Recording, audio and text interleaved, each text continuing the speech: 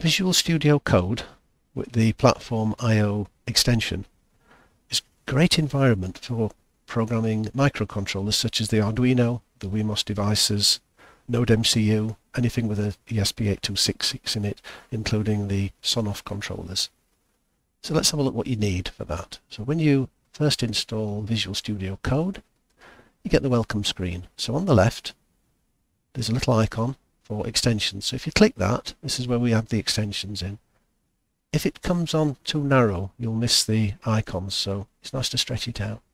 The first thing we need is the IntelliSense for C++. So if we install that, we click on there, and that's now installed. And we'll go up to the search box and we type for the next extension, which is PlatformIO. So we install that one.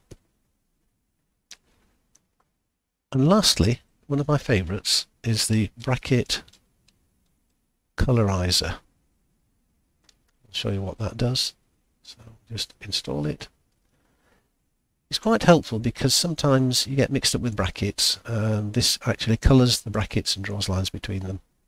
It's very useful. It just saves a lot of searching. So that's basically all you need, and we're ready to go. In the next video, I'm going to show you how to create a new project, how to import an existing project, and how to import an Arduino sketch.